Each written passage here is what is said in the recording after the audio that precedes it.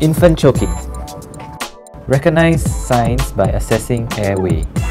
Some signs include loss of voice, increased breathing difficulty, and the infant's face may turn blue. Support the infant using the sandwich maneuver.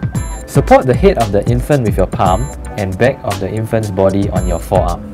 Sandwich the infant with your other hand by supporting the infant's jaw with your thumb on one side and the rest of your fingers on the other side. Place your forearm on the infant's chest.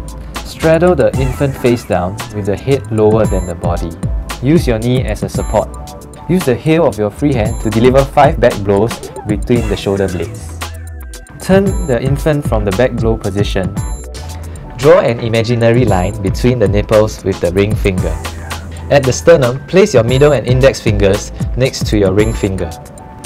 Lift up your ring finger and deliver 5 chest thrusts over the lower half of the sternum using the same location and technique as chest compressions in CPR.